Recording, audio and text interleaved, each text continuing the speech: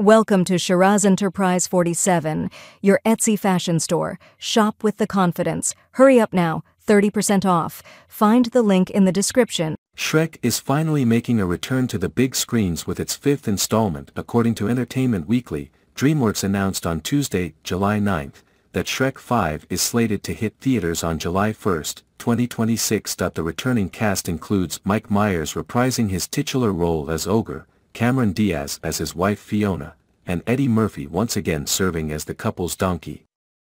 The film will be helmed by Walt Dorn, notable for all three Trolls films for DreamWorks. The filmmaker is no stranger to the nature of the series, having previously showcased his expertise in the Shrek series as a story artist and writer on the second and third installments, while also contributing as the head of story on the fourth film, Shrek Forever After. In addition to his story domain contributions, Dorn has also lent his voice to the villain, Rumpelstiltskin. Notably, the Shrek franchise hasn't produced any entry since the fourth movie that came out in 2010. As for the returning cast, the upcoming film marks Myers' first leading role in a theatrical project since Shrek Forever After. The highly anticipated addition will also mark Diaz's first project since she retired in 2014.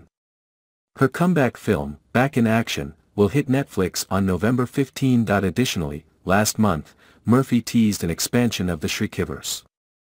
"Donkey's gonna have his own movie," he told Collider. "We're gonna do Donkey movie as well. So we're gonna do a Shrek, and we're doing a Donkey."